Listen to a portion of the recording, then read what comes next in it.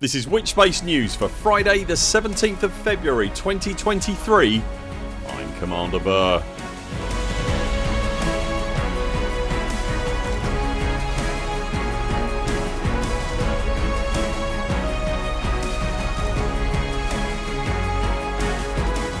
In Elite Dangerous news this week, human settlements in the Witchhead sector are being evacuated after Thargoid attack and an engineer goes missing. There's new hints at technology to keep us safer for longer in the Maelstroms, and FDEV wants your feedback on the war so far. If you like our videos, be sure to subscribe and click that little bell to be certain you see all our Elite Dangerous content and community posts here on YouTube. And if you want to directly support our work at the Burr Pit, you'll find links to our Patreon and everything else below. Frontier took to the official forums again this week to gather further focused feedback from the player base on the current ongoing Thargoid War. In the post, Senior Community Manager Bruce Garrido asks specifically if commanders were enjoying the Thargoid War, were they motivated to engage in the war's associated gameplay, are they optimistic or pessimistic about our chances of a win, and overall what does everyone think of the direction of the narrative. This kind of focused feedback request is a recurring theme from Frontier with all things Elite Dangerous, and it has seemingly yielded direct results. Two most recent examples being the new enhanced Xeno scanner and experimental weapon stabilizer, very much responding to some immediate gripes surrounding Xeno combat in the Thargoid War. If you haven't yet given your thoughts on what is without a doubt the current poster child of narrative and events within Elite Dangerous, good or bad, you'll find a link in the video description to take you to this latest feedback thread specifically.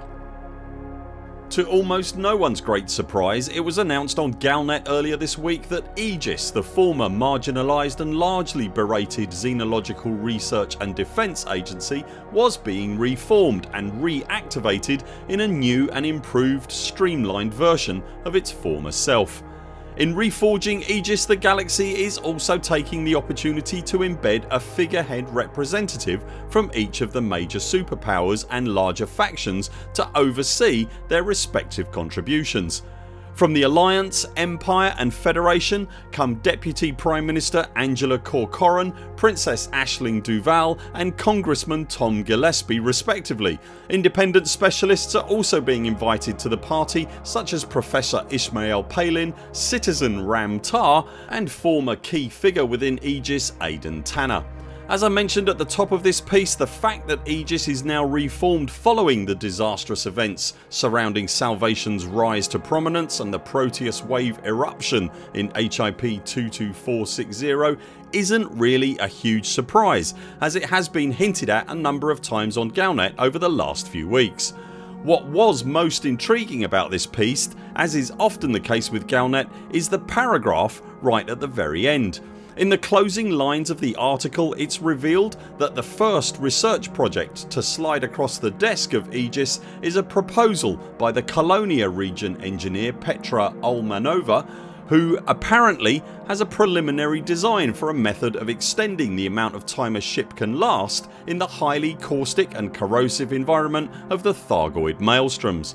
Anywhere other than the outer edges of a Thargoid Maelstrom are extremely corrosive, and as such it severely limits the amount of time a ship can spend in there. That, coupled with the patrolling interceptors and caustic mines, make it extremely challenging to snoop around or gather any of the new materials in the defensive clouds. Whilst we're still a long way yet from being able to resist or negate the pulse that emanates from the very centre of the clouds, the ability to spend longer in that environment will undoubtedly make learning more about them easier, and it has to bring us one step closer to finally piercing the veil and seeing just what is at the centre of our 8 newest, somewhat murdery neighbours' gardens. As the weekly Thargs Day tick rolled around yesterday, the now familiar ebb and flow of the Thargoid War passed across the face of the bubble once again. As is always the case these days, some formerly largely peaceful human occupied systems either suffered a new Thargoid attack, succumbed completely to the Thargoid advance, or looked on nervously at their interstellar neighbours as the flaming front line grows ever nearer. There was a slightly odd but possibly significant wrinkle to that ebb and flow yesterday when a news piece arrived on Galnet stating that populated systems in the Witchhead sector had now been overrun with Thargoids. This is the kind of news story that we've seen before from the more distant bubble outposts. What makes this one more unusual are the changes that were immediately readily apparent on the galaxy map and the actual consequences surrounding the invasion, over and above just some non-human signal sources appearing in supercruise. In the galaxy and affected system maps you will now see the new Thargoid War iconography that indicates invaded systems and burning starports etc. Major starports and surface installations appear to have been directly targeted and are now either in the process of being evacuated or, as is the case with Cinder Dock in Shenvi, being completely abandoned. Cinder Dock, you may remember, was the home of the somewhat maligned and largely unappreciated Chloe Sidisi. That entire large scale planetary post is now completely abandoned, shrouded in green fog and covered in fresh Thargoid goop. The whereabouts of Chloe Sidisi, who transmitted a garbled emergency message shortly before the port went dark, is, currently at least, unknown. The limited digging around I've been able to do in the Nebula since the update yesterday would seem to indicate that only major installations and starports are currently affected. The smaller surface ports and outposts that I've checked were all intact. There are at least 2 megaships in the region and they have been attacked and, just like Cinder Dock, are foggy and goopy. Interestingly however, they are landable still and are under emergency evacuation protocols where your ship is immediately taken below deck and there are now, like the burning stations, emergency evacuation missions available from there. If you decide to participate, be aware however that there is not a conveniently parked rescue ship anywhere in the Witchhead sector. If you're running evacuations you're coming all the way back to the bubble to drop off your escape pods, some 930 light years.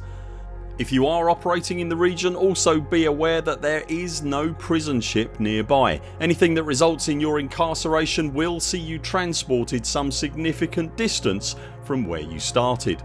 As best we can determine at this point, the Thargoid actions in the Witchhead Nebula are not part of the system being used by Frontier to invade the bubble.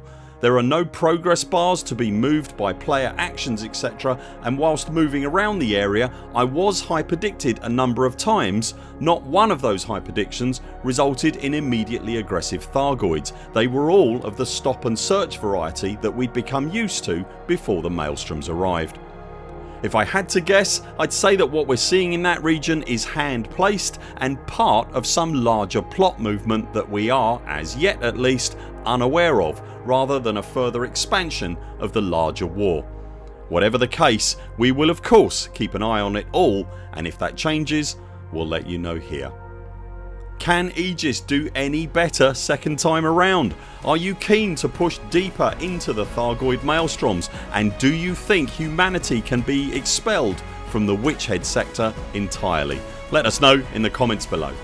That's it for now. Thanks very much for watching. We'll be back later this week with more videos. Until then, 07 Commanders, follow the greens on the way out and do keep clear of the toast rack. We very much look forward to seeing you next time.